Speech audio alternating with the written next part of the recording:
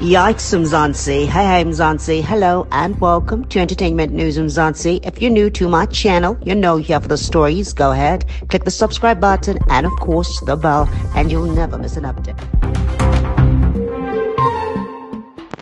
Hey Mzansi, welcome back. Anele Mdoda is one proud mother right now as she announced during her radio show recently that her son Alake has been nominated for this year's Nickelodeon's Kid Choice Awards under the Favorite African Kid Influencer category. On her 947 Breakfast radio show, Anele took the time to proudly express how she feels about her son Alake bagging this amazing win. And this is what she said: "I'm going to use the company resource to brag and to get a little bit of an army going on here. We need to win here. Favorite kid influencer," she said.